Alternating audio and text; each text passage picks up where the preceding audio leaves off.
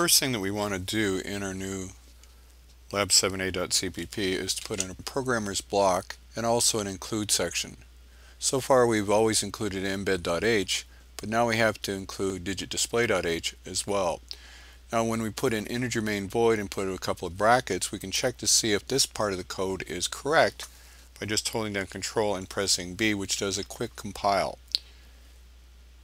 And the success down here says that all of the syntax that we've got so far is correct.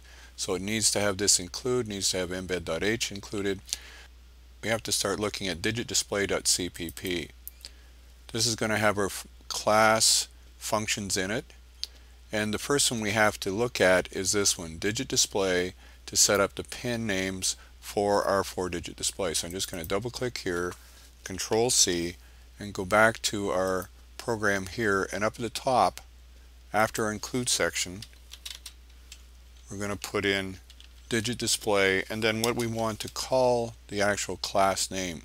So we're going to say segs, and then we're going to put in D2 and D3, which are the actual pins. And again, let's just do a quick Control B to make sure that we've typed that in correctly, so everything is good.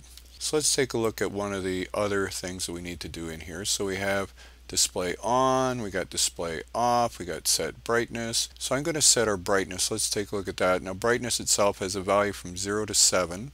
So we're going to just say set brightness, Control C. And when we go back to our program, what we have to do here is say segs dot set brightness, and let's give it a value of 7 to make it as bright as we can. And let's take a look at writing an integer. So we're just going to do write, Control C again.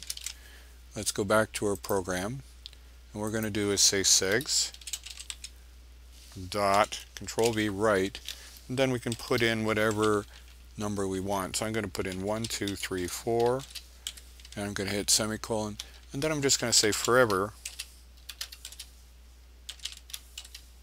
Let's just sit here.